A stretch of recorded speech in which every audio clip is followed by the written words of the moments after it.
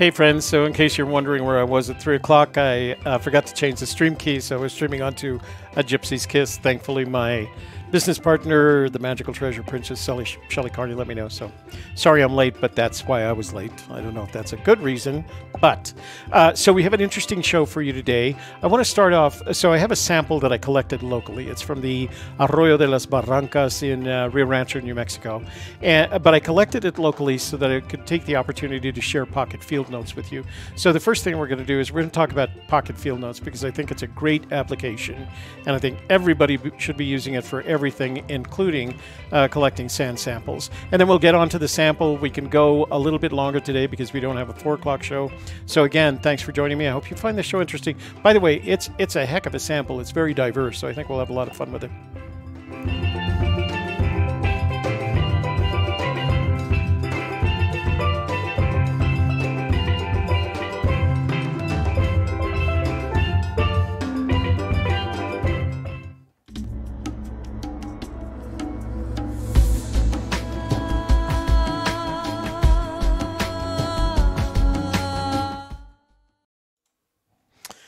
And again, thanks for joining me today. Let's start with housekeeping. You want towels? Of course, you want towels. We're out on the beach, right?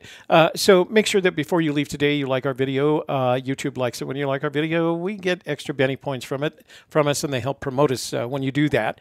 Secondly, if you're not already, we'd appreciate it if you share the video with your family, your friends, your neighbors, your business associates, the entirety of your social networks, because I think once people find out how interesting sand is, they have a new perspective on it. And you have to keep in mind that this channel is about sand, but in the context of the facts that sand is one of our 3 most consumed resources behind air and water, and we are using it faster than the planet can replenish it.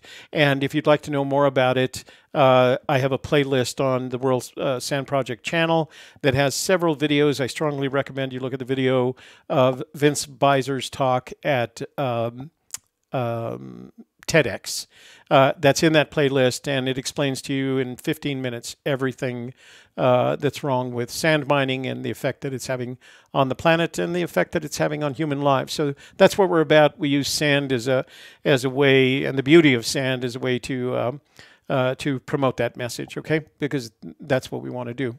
So finally, if you're not already a subscriber, this would be the ideal time to subscribe. Click on that subscribe button, and when you see the notifications bell, ring the notifications bell, and that way whenever we start a live stream, you'll be immediately informed and in the know. More about this topic, more about the beauty of sand, more recognition of how unique this resource is in terms, I mean, I'm sure there's beautiful air, and I imagine there's beautiful water, but to me, there is no more resource that is more beautiful under microscope than is sand. And so we're going to take a look at one of those today. But first, the point that I wanted to make about pocket field notes is I had used pocket field notes when I went to Las Vegas and collected samples in the Red Rock Canyon National Monument. But I did an update to the app and I did it incorrectly, so I lost all my data. So I wanted to get out as soon as possible to collect another sample, even if it meant collecting one that was close to home, so that I can show you how this tool works. So I'm going to switch over to the screen now. And I just put up some images, and I will give this a bit.ly address, but I'll put this link in the description box below this video so that you can take a look at these images if you want. I can actually do a video of it, but I thought today, let me just walk through it. So the application can be downloaded from the App Store and either Apple or Google Play. You can also order it from Amazon. It's $1.99. It was developed by a friend of mine whose name is Mike Hempfling. Mike had developed a pocket app for the Forest Fen treasure hunter community, and it too is a great app. You can find it under in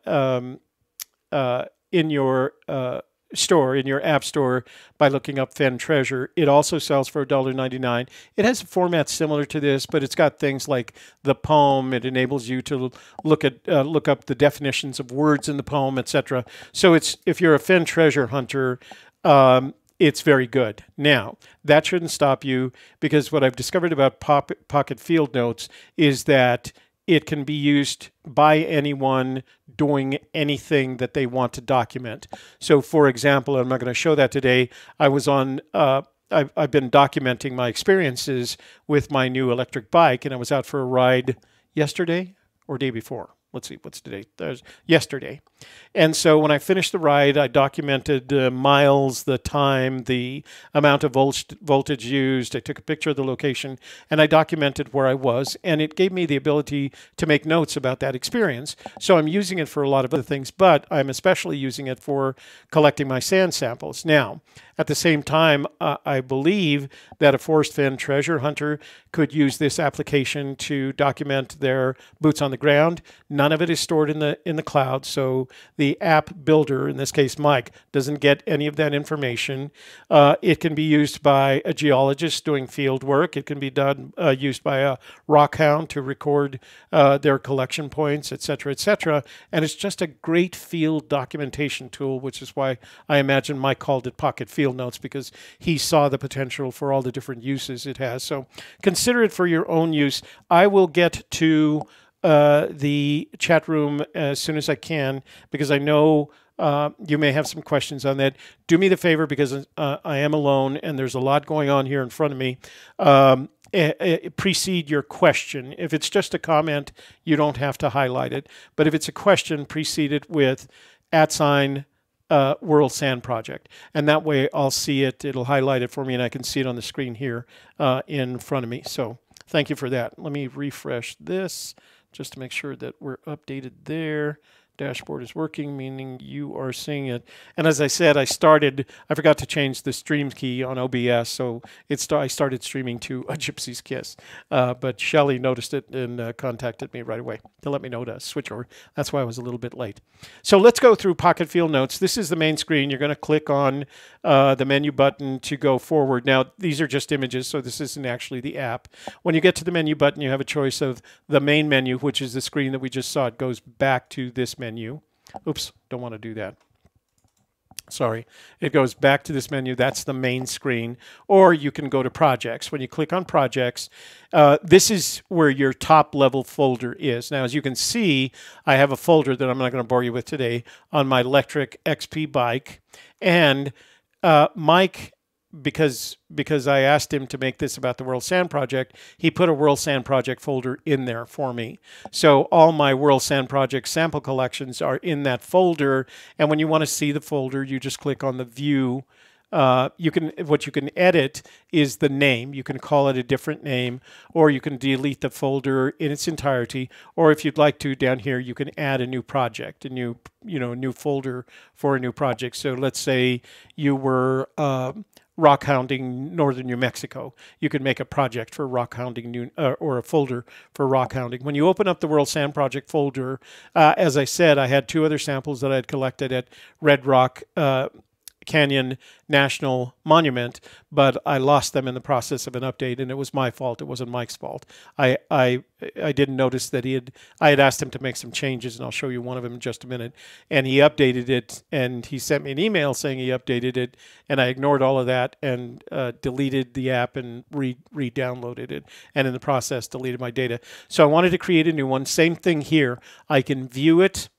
I can edit the name. In this case, I make the name the date of the collection and the sample number for that date. Or I can delete it down here. If I click on menu, I go back one, or I can add a new note. So there are notes within folders. Okay, and you can make an infinite number of both folders and notes depending on what you're doing with them. So in this case, I made a project note, and the second actually, you click on, so you make this project note, and you click on View, you get this window. The moment you click on View, it collects all this data automatically.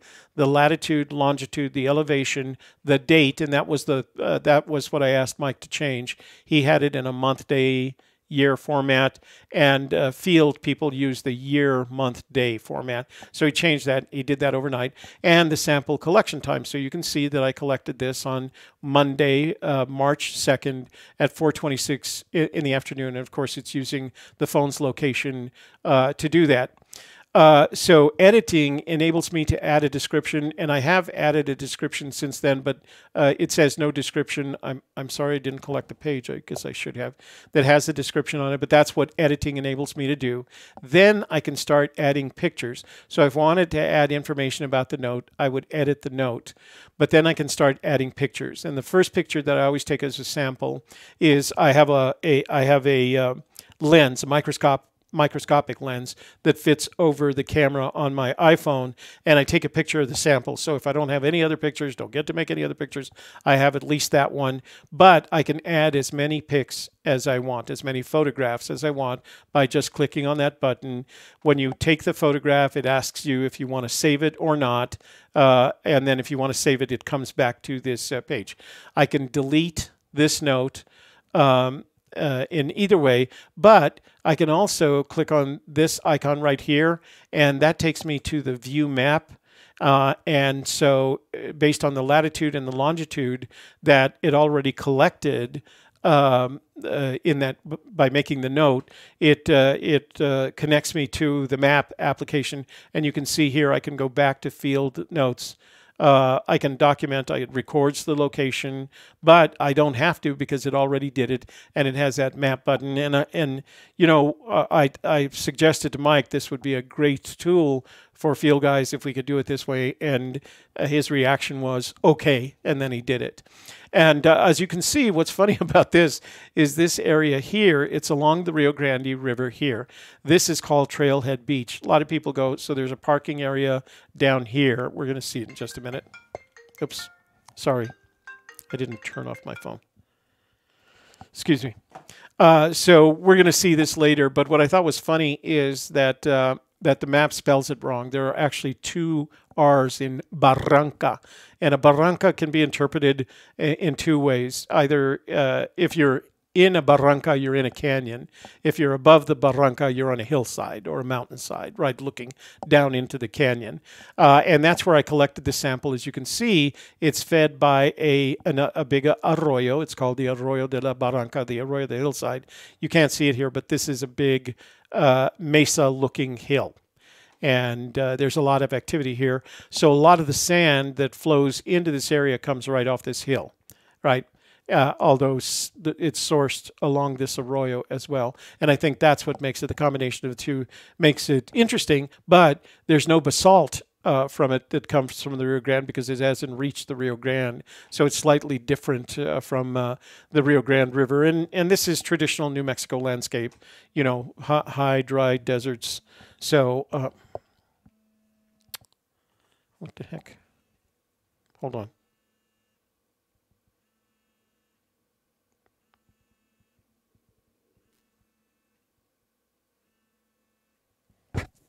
So, second time they call. I hope it's not an emergency. I don't know who the person is. So then you can go back. All right, so we just used the view map, but here's the cool thing. You can email that to anyone you want. Now, again, since I'm in the World Sand Project folder, Mike automatically, when you click on email, if you're in the World Sand Project folder, it automatically populates the address to worldsandproject@gmail.com, and it takes all this data that it already collected, along with the photographs, including a link to view it on the map. So when you get it in email, you can save yourself the trouble, and it collects all these pictures. So I took about 10 or 11 pictures here. Some of them I deleted, but it adds it to that. But I wanted to show you when it comes into your email, it looks like this. So from Toby Michael Younis to me, World Sand Project, it sends you all that data. If I click here, I can see the exact location on a map.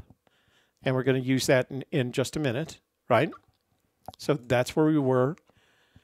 And then it also sends all the photos. So there was a couple of photos that didn't render. And it gives you a choice of sending them in full size, which was 150 megabytes worth of photos last night from my phone.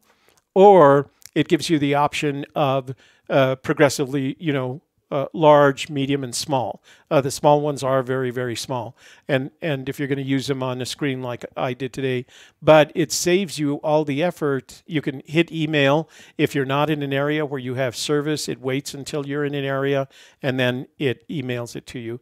So it is literally one of the coolest apps I've ever used for the kind of work that I do. And I can think, I go trout fishing, I go treasure hunting, I go rock hounding, I go, there's lots of things that I do in the outdoors. I go, sand collecting, lots of things I do in the outdoors, riding a bicycle. So now I have one tool that enables me to collect all the important data about each of those things that I do in separate folders, and to do it consistently and have them all there at once. And then when I need to, email that file, that project to myself, so I have it on here, and that way I can do. And I did exactly that. So when I built the photo album today, oops, let me go back. I need to go back to the main part. I'm going to go back. So I will post this. I will share this link to the Pocket Field Notes pages, although for $1.99, download it, and it's real easy to learn, real easy to use, even if you're kind of fumble-fingered like me when it comes to typing on stuff on your cell phone. So let's go to our photos, and this link is also in the description box below. It's the Arroyo de la Baranca, and I kept the spelling that was on the map. That's probably wrong. Above the Rio Grande River, Rio Rancho, New Mexico. Rio Rancho is south of me. You'll see when I open up the maps, it says it's about 8 minutes away from where I live, which is about right. So what we're looking at is we didn't have to travel far in this case. Usually I have an arrow pointing from where I am to wherever we're going. This is where I am, right? This is, I live very near where I collected the sample. And I guess the point that I want to make is you don't have to travel very far to collect a sand sample. You don't even have to be near water. If you're in the Midwest or the West, there are plenty of dry riverbeds that you can collect a beautiful sample from, because those dry riverbeds contain sand that was the result of weathering and mass wasting that occurred at the mountains above it. So anytime you're near a river, you can collect the sand. Now, if you can collect a dry sample, that's good.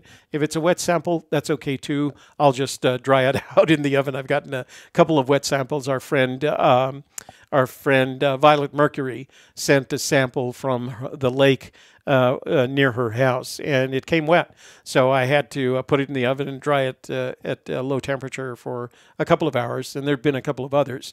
But I don't mind that. If it has to be wet for you to collect the sample, just make sure you put it in a plastic bag that's not going to leak when the Postal Service takes it, and then I'll worry about drying it when I get home. It doesn't hurt the sample at all. It's something that people who do this for a living, geologists who study sand for a living, do exactly the same thing.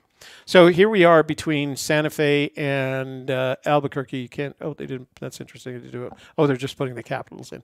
So Santa Fe and Albuquerque in Rio Rancho. And I said Rio Rancho is a little bit south of me.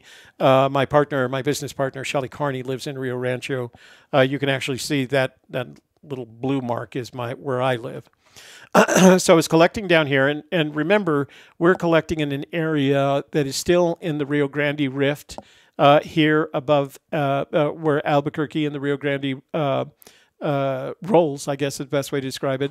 This side of the rift was the result of a lot of volcanic action, volcanic activity, and you can still see volcanoes. There's a set of volcanoes that are on the West Mesa above Albuquerque, and they're called the five Albuquerque volcanoes. But this whole stretch of the Rio Grande Rift in New Mexico is very volcanic. This, on the other hand, the east side, was the result of tectonic activity. So the sand that's processed from this area is completely different from the sand that's processed in this area. And I keep wanting to go in this area. There's a couple of arroyos, and as I get closer down in this area, the problem is that happens to be Sandia Pueblo land, and it's fenced, and they don't like you messing around with this stuff, even though it's sand. So this is the area I showed you before, the Arroyo de la Baranca along the Rio Grande.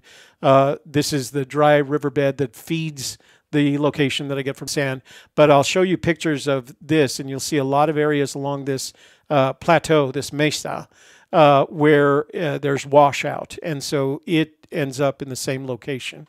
So it's very gravelly. You'll see here are the pictures that these are the photographs that I collected using project or pocket field notes, and then I sent that email. They were attached to the email, and I just downloaded them and put them in my Gmail Photos account, the Google Photos account. So this is the exact sample location. I ended up sorting the sample, and you're going to see it in just a minute. I sorted it into 3 levels, kind of a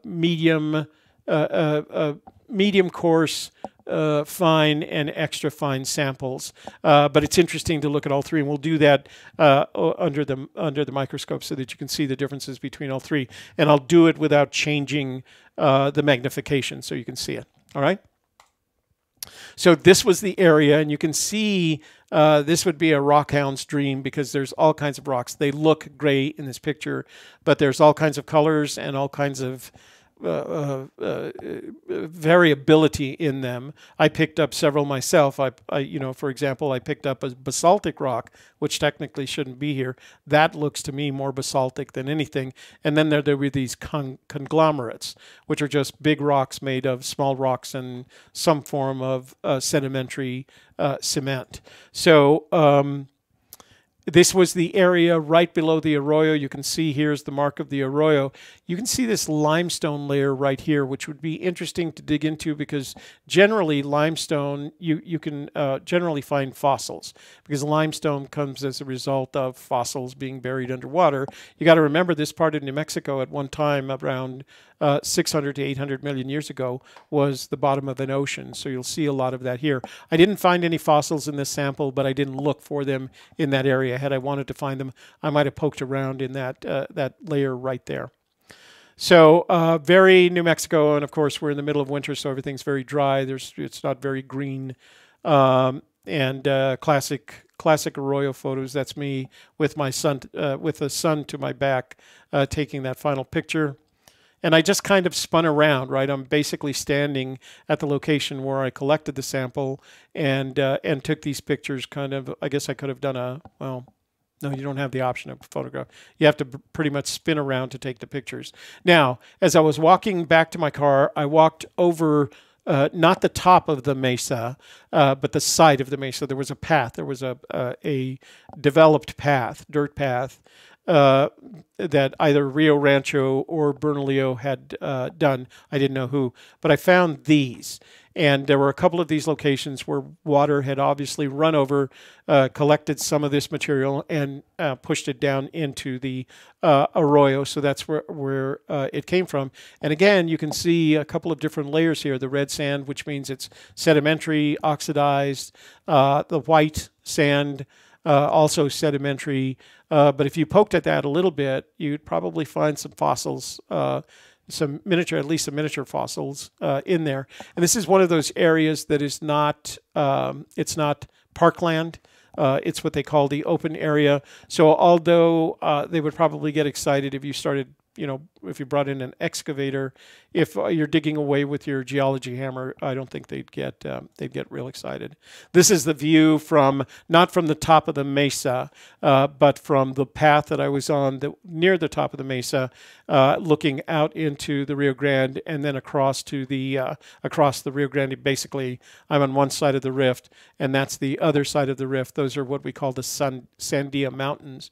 Sandia is the Spanish word for watermelon. The reason they called it the Hispanics, there's a interesting little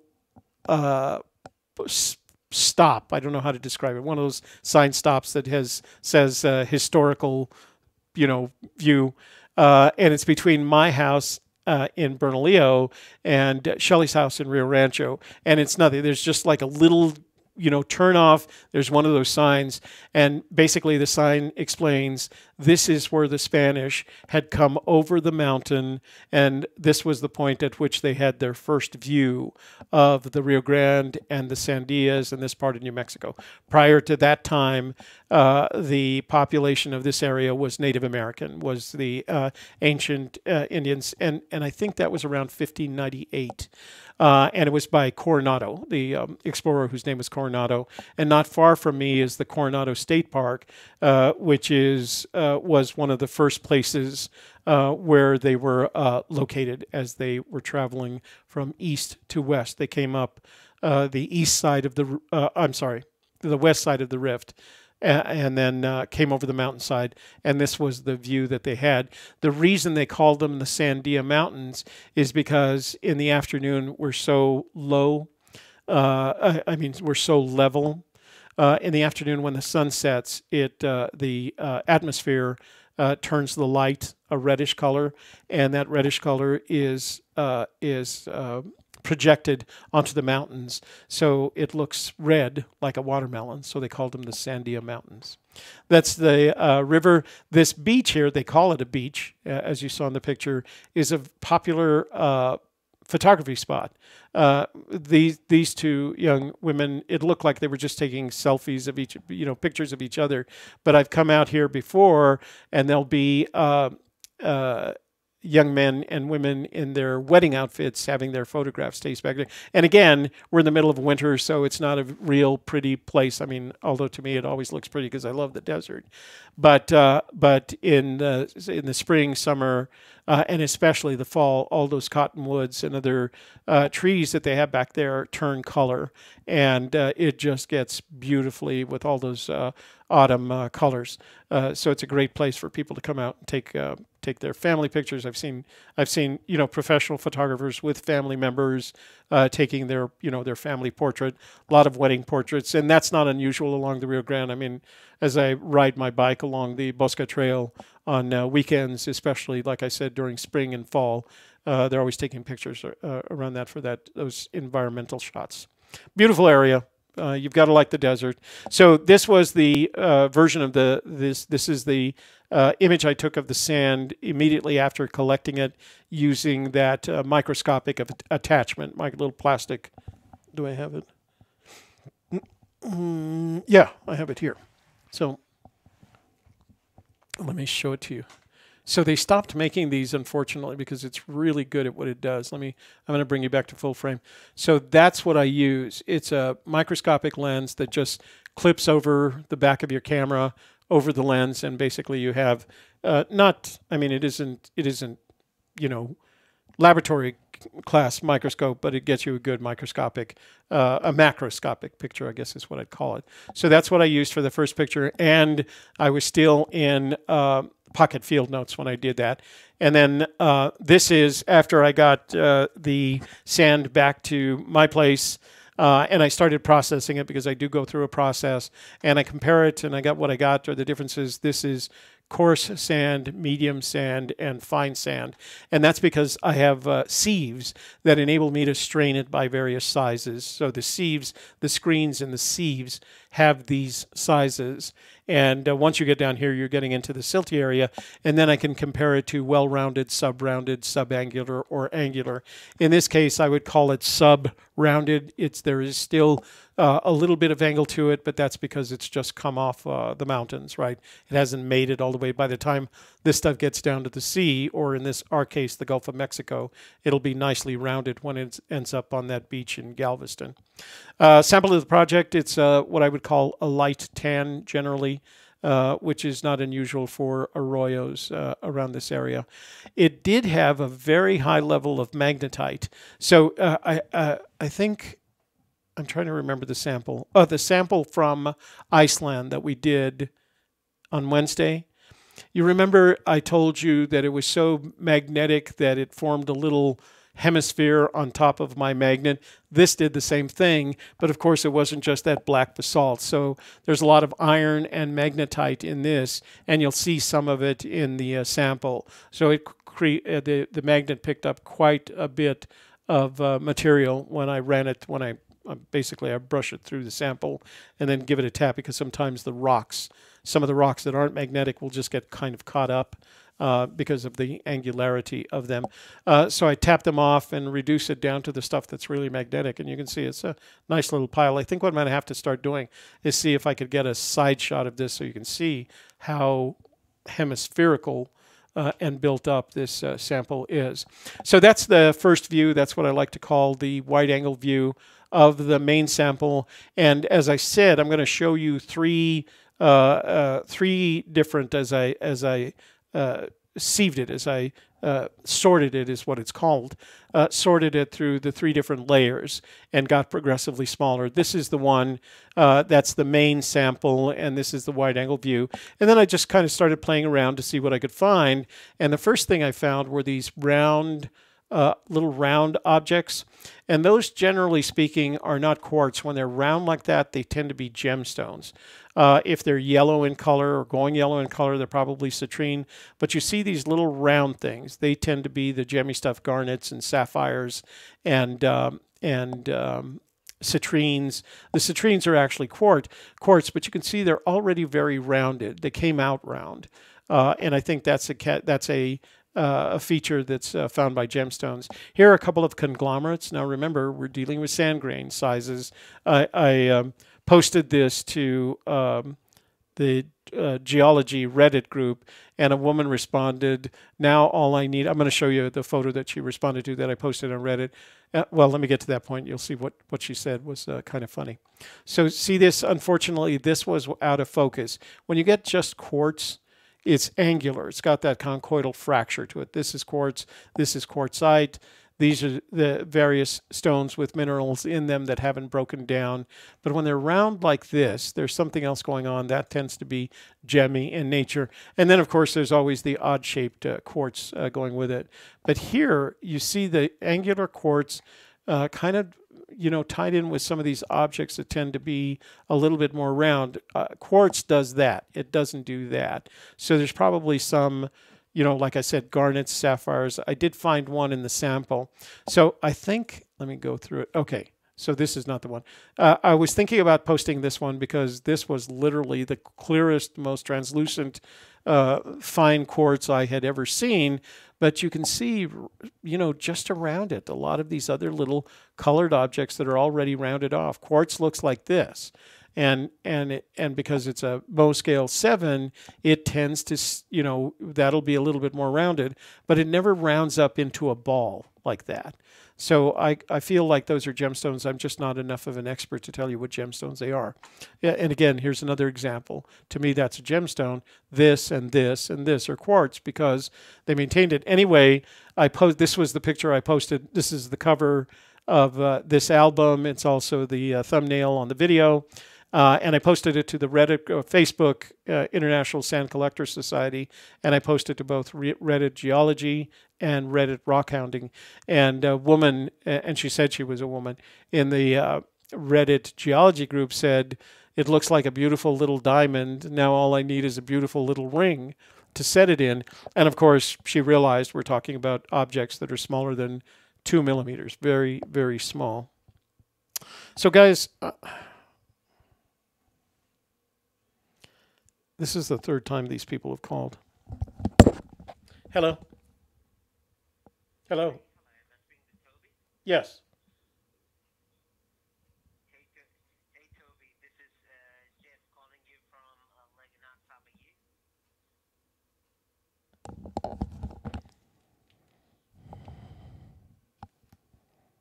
Wow. Sorry, guys. That was absolutely a...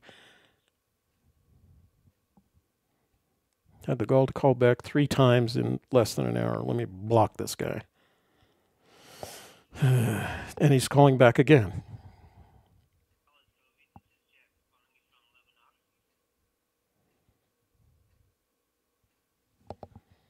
Sorry. God, I can't believe anybody thinks it's that important.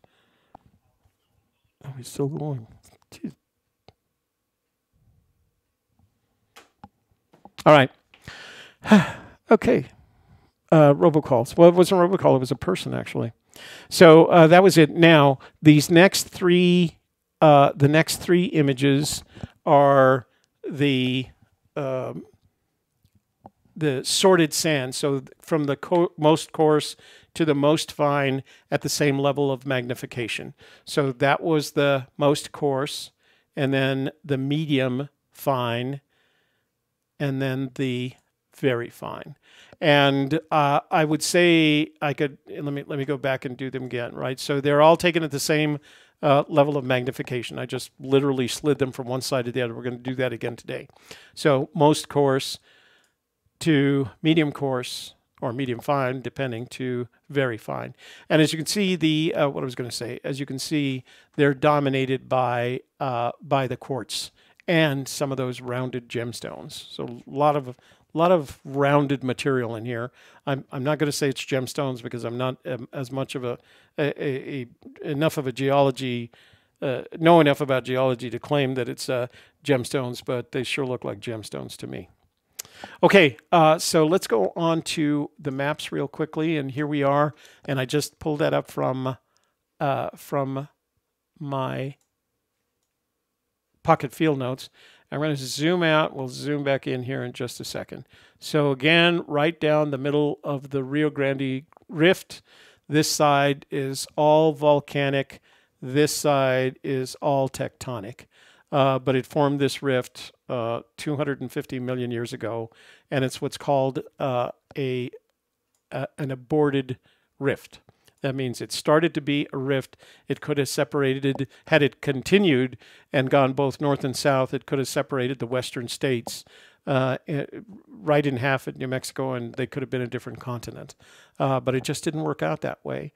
So the map itself, the location itself, here's our Arroyo de la Baranca, here's the trailhead beach where I talked about all that activity, and then if I were to take a picture west, we'd start seeing that. Now, last night I did lift the little guy. Once I got into 3D, I lifted the little guy, and there were some pictures right here in the Arroyo that somebody had taken. And as you can see, this is from the Arroyo. As it leads down, it's greener now. It's probably summertime, so it's greener. But that's pretty much the location that I was near. Now, this is the big Arroyo. I actually went up this smaller of the two arroyos to get the sample because it was closer. That's the mesa behind the tree. You can't see it. But I went up the smaller of the two arroyos.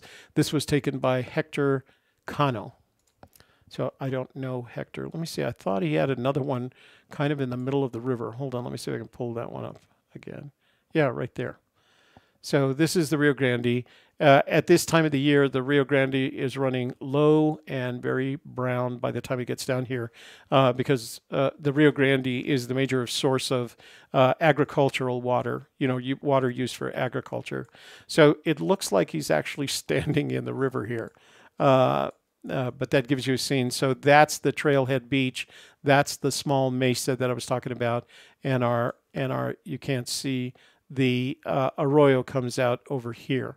But behind the trees, you can see the Sandia Mountains. So a nice area. There's a lot of people there. It's during the summer months, it is one of the areas where there is recreation. Let me get my north-south back here. Again, that's where I collected the sample. If we go up this way just a little bit, we're in Rio Rancho, and Shelley lives down this direction. I live up that direction. So, but this is referred to as the Bosque Trail, and there's a lot of activity. At this point, the trail is not paved, but I've ridden it on my bike. It's actually a very nice ride. And then when I get down to Alameda, it's more paved. But all along here, you'll see these arroyos that come in. This is that arroyo that I showed you a couple of weeks ago that leads to the sand mining section. So that's Arroyo sand that has come down from the mountains. It collects right here, and although you can't see it, oh, is that one right there? So you can't see it. They have a rock retaining wall in here, and there's a truck right there. They collect this sand, and the city of Rio Rancho sells it to construction firms so that they can use it for construction because it's perfect for construction. It's that Arroyo sand that's still very angular. It's sorted, et cetera, et cetera. And I don't think the city does it itself. They have a contractor that does that. So let's go look at the sample real quick. I'm going to close this window. And that's the first look. Now, this is the light on the microscope has a tendency to make it yellow. And what I'm going to have to do is I'm going to have to center my stage here so I can get in the right place.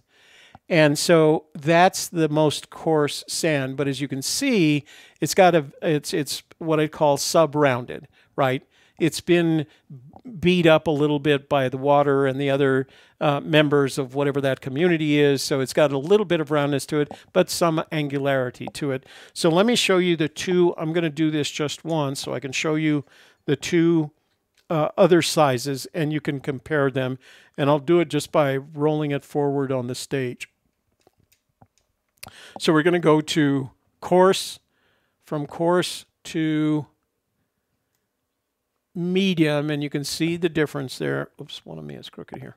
You can see the difference between the very coarse and the medium.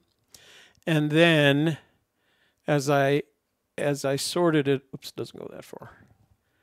That's the medium to the very fine, to the fine sand. But they all came from the same sample, and you can see they're pretty much alike. The only difference is in the relative sizes of each. So going from fine back to coarse, all right? And the coarse is still smaller than the 2 millimeter definition of sand. The others are finer, but in the within the range of how sand is defined before it gets to silt and clay. So let's zoom in, take a quick look at it. Now I'm going to try and do this. It had a lot of activity under the polarizing microscope, but I'm going to have to unplug and plug. So here it is kind of close up. And again, I want to find one of those more rounded ones. So those right there, see that triplet set right there? That, to me, doesn't look like quartz. It doesn't look like it breaks like quartz. It doesn't like it fractures like quartz. And it's too rounded for quartz. Quartz kind of retains because it is a hard material. Let's see if we can find something that looks like quartz, because there was a lot of, there's one. So quartz retains its angles, right? It stays angular like that. It's got the conchoidal fracture. It breaks funny. There's no evenness to its fracture. It just breaks off where it feels like it, and it just leaves more angles than the other stones. Now, none of those stones that we've seen, none of those gemstone quality things we've seen are enough to, make anything, because they're not purely translucent, but and they're the size of a sand grain. But you can see how different they are from the other pieces of quartz. I'm going to zoom out just a little bit so we can look around first, see if we can find anything interesting. But a lot of color and a lot of translucent material, a lot of see-through material. But see the difference between a piece of quartz there that has all that clarity in it and all the other things that are kind of, they're translucent, but they're, they've got more opaqueness to them. There is the only piece, I think that's the only piece of basalt that I found the sample. So it snuck in there somehow. There's no explaining it. And then there was a lot of the conglomerates, that is mixtures of other minerals. That blue piece that you see there is a conglomerate, and that white one right there, let me get closer in so you can see what it represents. And I'm going to zoom in on that so you know what I'm talking about when I say conglomerate. Let me zoom into it. Now, if you ever want to do this, I'm going to strongly recommend that you invest in a stereo microscope, because as I've said before, seeing them on this screen as a because I have to convert it into non-stereo in order to play it on the screen. Otherwise, the camera doesn't know what to do with it. But when you see these in stereo, they're just amazing. We had friends over visiting this last Saturday, and Sarah wanted to see our studio, and so I took one of the samples and I put it under the microscope, and she just kept oohing and eyeing, and she said, "How do you not just spend hours in here looking at these?" And I had to admit to her, I do spend hours in here looking at these. So this is that conglomerate. Now this is literally a sand grain sized rock. But you will find, if you're a rock hound, you will find things that are called conglomerates. They're just like this. They're made up of rocks. They're rocks that have other smaller rocks and minerals in them, and they're cemented together with some probably sedimentary solution and probably a very fine form of sand that turns into this cement. So a lot of activity in here, a lot of color, a lot of diversity, but I would say dominated by quartz. Mark, if you're referring to the microscope, the stereo microscope, it really depends on the quality. You can get a reasonable stereo microscope for the $300 to $400 range. The one that I'm using, go to Amscope, amscope.com, AMSCOPE.com. They're the largest vendors of a variety of microscopes. And then search for stereo microscopes, and then sort them by price. And what you find is that the price goes up depending on the number of features. So this is so you can get the stereo microscope will be a binocular. I wish I could show this to you on the camera. Can I move it, or I can't? Will be binocular because that's the point of the stereo. So it has two objective lenses instead of just one of the objective lenses that you'll see on a regular laboratory microscope.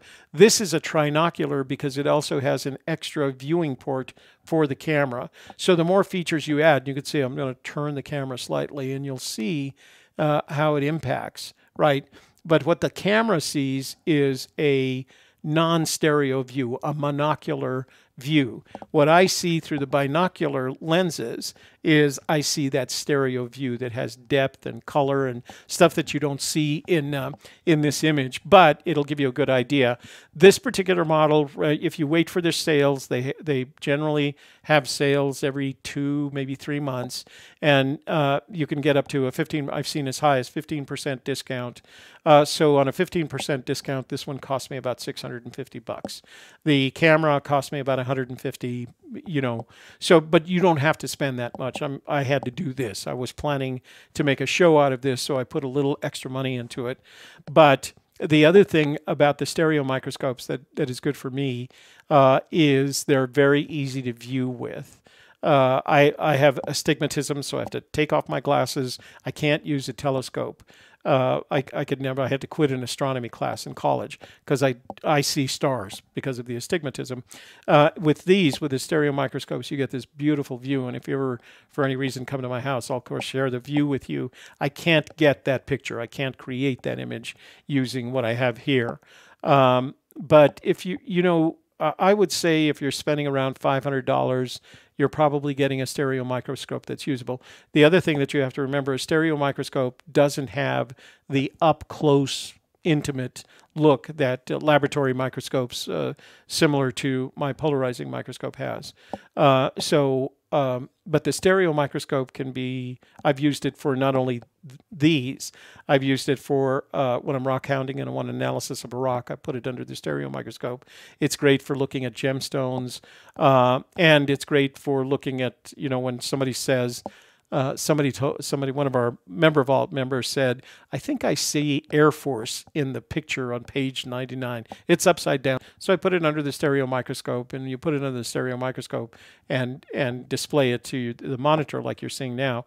And you can see it's not Air Force. It's just a bunch of upside down lines. And no matter how you turn it, you can't make Air Force out of it. So I've used it in a variety of ways. But my favorite way is to use it while looking at sand. So great sample. I was really excited for it, and a lot of good color and diversity. And like I said, it's 8 minutes away from where I live. You know, it's not like I had to travel hundreds of miles like I did for when I went to Las Vegas. I basically drove down the street, turned into the parking lot for the open space area, and walked around the side of this plateau to the Arroyo. And I could see the Arroyo on the Google Maps. So I knew where I was going, and it was just an easy walk. And then I went to the other side, and there's a trail. The Bosque Trail continues through a cottonwood forest, and I just did my daily walk through there, got my steps in. So the point that I'm trying to make is it's not necessary to travel any place. You don't have to go to a beach, or you don't have to wait until the next time you travel. Go look. There's sand in your community somewhere, and I don't care whether you live in the mountains or whether you live in the plateau or the plains or the south, the west, the north, the east. There's going to be sand. I mean, we have a sample of sand from the New Jersey Pinelands. That's one of the most interesting samples that we've seen. It's almost like looking at sugar. So you don't have to be. I have one sample of sand that somebody collected on the roadside near Muleshoe, Texas. So there's sand everywhere. So if you collect a sample, we've made a video on how to do it. You've seen the pocket field notes that you could collect all the data for us and send it to us. But go out, have yourself a kind of cool day, and then with your family, you know, and tell them what you're doing and that you're going to send it to us, and then have your family watch the video of the sand sample that you sent us. It's kind of cool.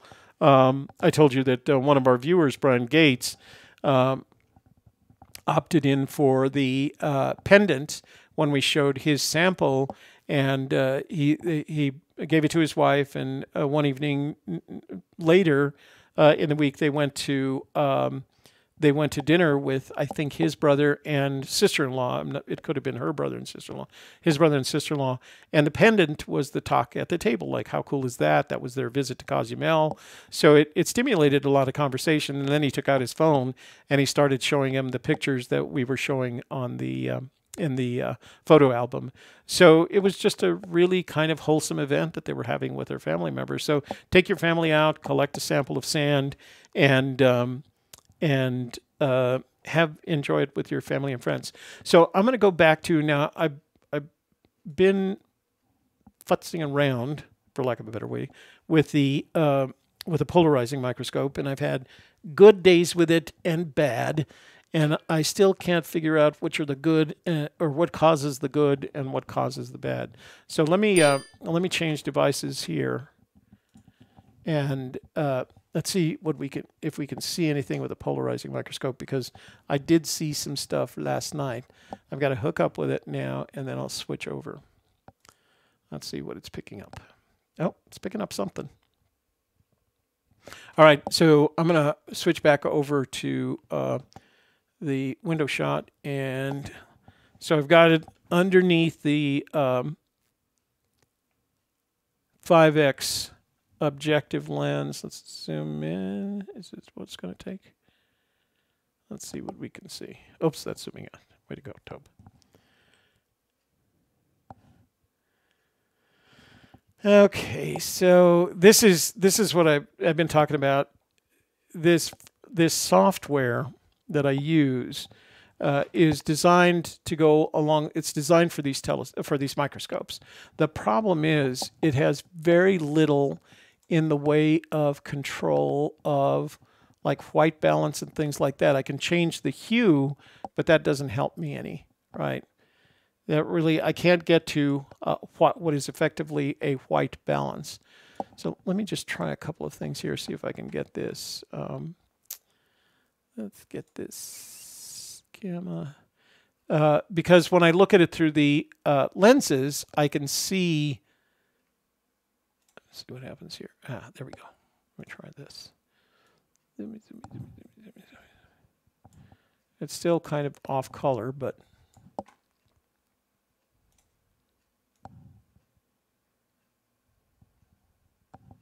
is there a blue over here? It's more.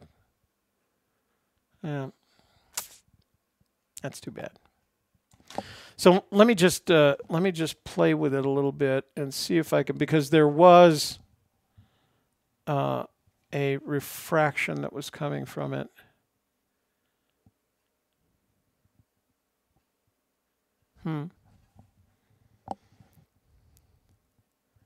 Yeah, and now I can see it in the lens, but I can't see it in the camera. Let me try something else. So there is another microscopist. He's actually a German teacher. He teaches science in a high school in Germany. And he always talks about the different things. So let me go back here for just a second. And one of the things he suggested for sand, he actually does two videos. One is where he looks at different material, and one is where he talks about microscopy in general. So he recommended that I take a slide, and then I coat the slide with clear nail polish, and then I spill the sand on it, wait for it to dry, and then just shake off. So I made one of those for this sample, and one of the interesting things is because it's on a slide, I can do it one way or the other. That is, I can put the polarizing light right down on it, or we can look through it. Oh, it really does make a difference. Okay, so hang on. I'm going to get you back to the window shot. And let's see if we can adjust that color just a little bit to get a better hue there. Yeah, that's not going to help. Okay, so this sand is not green, but that gives us the most refraction, sample of refraction. Let me go back to the device settings, and I hope I'm not boring you at this point, but okay,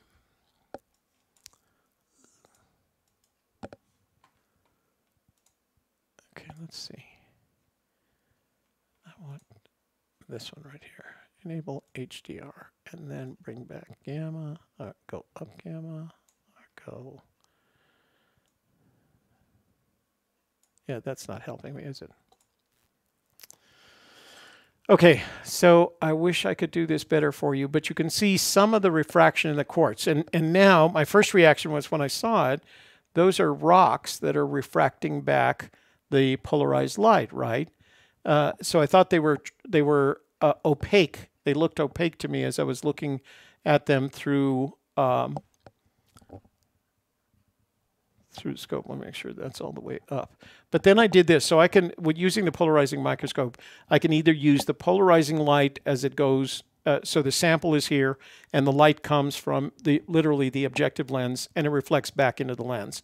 Or I can use it in the traditional way. I've got a light below the sample, and I can use that light. So I'm going to switch it over. I'm going to suggest you close your eyes because I don't know how bright this is going to be. So close your eyes. 1, 2, 3. There. Okay. So it should settle down. The point that I'm trying to make is even though the rocks look like they're opaque, you can see that the majority of them are not opaque. They're translucent. And so let's see if we can.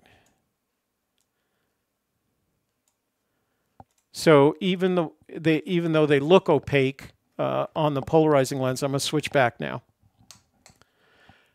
Yeah, see, they look opaque. That one right there looks like it's an opaque rock and it's reflecting back the surface. It is not. And I'll show you. I'll do that for right there. So you can see it's translucent. It's a piece of quartz. Let's focus in on it a little bit. Right there. So when I go back to the polarizing lens, we get that polarizing effect. Is there any improvement there? We can brighten it up a little bit. So I like this idea of kind of, quote, gluing, unquote, the sand to the slide. Like I said, the camera just doesn't do it justice. And the reason I know that is because I can look through this binocular lens here, and this really looks beautiful and colorful, and the camera just can't pick this up. I don't know. This is a more expensive camera, but it just doesn't seem to do it. So these are all pieces of quartz. Rocks don't reflect back like that. So the quartz is reflecting back because it has the different angles inside the quartz. So I'm gonna probably not use the polarizing microscope here for a couple of weeks so that I can get it refined. I need to talk to the guys at Amscope. They have a very helpful customer support and service office, and I'm sure that if I spend a little time with them, they'll give me the ability kind of to make better polarized images. Let's see. Have you checked any samples under a black light? I've noticed some of the rocks really glow under black light. Yeah, looking, it's actually ultraviolet. Mark is referring to ultraviolet light. It is not unusual for rock hounds to look at rocks that will fluoresce under a black light. There are some rocks that are just naturally fluorescent, and they fluoresce in different colors. You can filter them, and you can actually buy microscopes that are fluorescent microscopes, so they can do that for you. I do have a black light, and I will shine it upon rocks if I want to see something interesting. The most obvious one is calcite. It's a white quartzy looking thing, but when you flash ultraviolet on it, it colors orange. It comes back orange. I've never done that. I've never done that with sand. I'm not sure. I guess I'm going to have to now, Mark, now that you mention it, because again, you're dealing with sand grains, so you may not even be able to see anything that's fluorescing back just because it's so tiny. And to do it under a microscope, you have to have a fluorescent microscope, and that's a $1,500 microscope, which I can't quite afford just yet, but maybe one day, huh?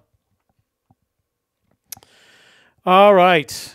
Yeah, so for those of you that think I found a diamond in there, it's not a diamond, it's quartz, and it's the size of a grain of sand. All right. So let me see. I think I've got all the questions answered.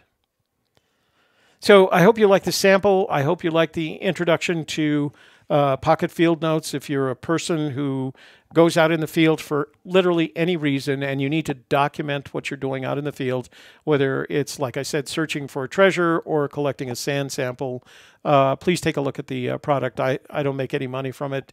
I just feel like Mike did this as a favor to me, you know, and I want to help him help reimburse the investment in time and money that he's put into refining this project, because he's literally done everything that I've requested, and this is kind of my way of giving back to him. So he was very kind to do that. All right, guys, thanks for joining me today. Let me get the old music up.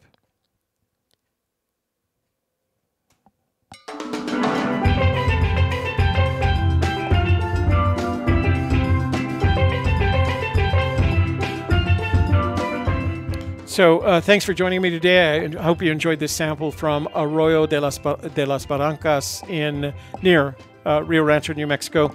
And the reason I wanted to show you this sample, it was not only to familiarize you with pocket field notes, but to you know, make you aware that you don't have to drive across country to get yourself a great sample of sand. I'm willing to bet there is a great sand sample within 10 minutes of where you live right now, unless I guess you're in New York City. No, I'll bet you could find them in New York City. I'll bet you there's a good sand sample within 10 minutes of where you live right now that you can send to us. We can look under the microscope, and then you can share that video with your family and friends so that we can grow the channel. All right, thanks for joining me today. I hope to see you again next week on both Wednesday at 3 p.m. and Friday at 3 p.m. I do have a couple of samples, several samples actually, from viewers who have sent us samples, and I'm working through them in an orderly fashion. I think next week we've got violet mercury sample from Lake Chelan, or Tzilan, and then after that I have the two samples that my daughter sent from Spain and France. So we'll do that. Thanks for joining me today. You guys have a good Friday afternoon. We'll see you tonight. There is no softer side tonight, but we will see you at 7 o'clock for AGK.